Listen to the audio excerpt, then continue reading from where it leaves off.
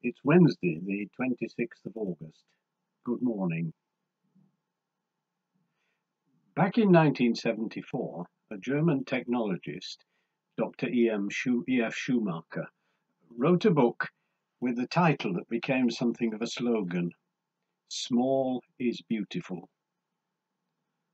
With prophetic insight, he argued that big technology that serves wealth and capital rather than people creates inequalities and inhumane working conditions, exploits precious resources, and causes environmental damage.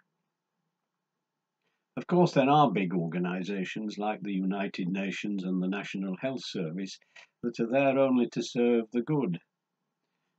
But the slogan serves to remind us that small actions, small deeds that have humanity at their heart, are vital for human flourishing.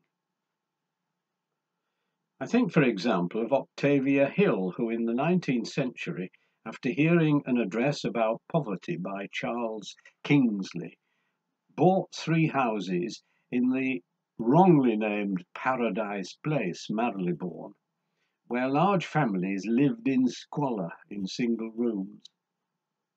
And there she instituted a rolling programme of repairs and improvements that gave tenants dignity and a pride in their homes. Or I think of the Reverend Chad Varra, who in 1965 started a telephone helpline at St. Stephen's Church, Walbrook, that grew into the Samaritans, which of course is now an international network of trained volunteers who listen to the voices of the desperate and in the process save many lives.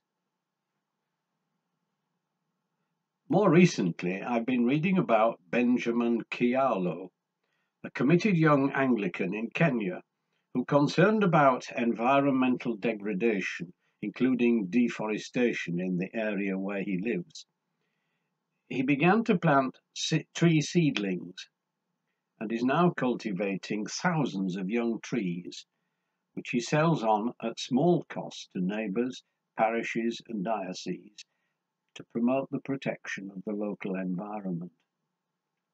Small, yet beautiful. Today's world is paying the price of huge exploitative systems. Yet as these examples remind us, where and when humanity is put first and the world's life is regarded as precious, then it can make all the difference.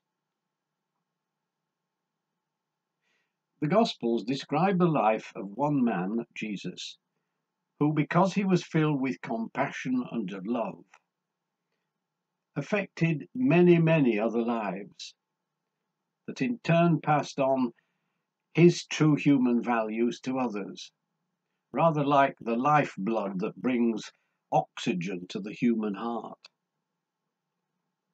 They offered, and still offer, hope to a desperately needy world. Small is beautiful, and we too are invited to be part of that chain of communication, expressing sometimes in words and sometimes in action, ideas and deeds that, though they may only be small, express the love of God and the concept of the fullness of life, and show the world what those things really mean. Today's prayer is a verse from a hymn by Harry Emerson Fosdick.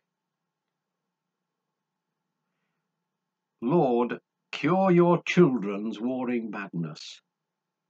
Bend our pride to your control. Shame our wanton selfish gladness, rich in things and poor in soul. Grant us wisdom, grant us courage, lest we miss your kingdom's goal. Amen.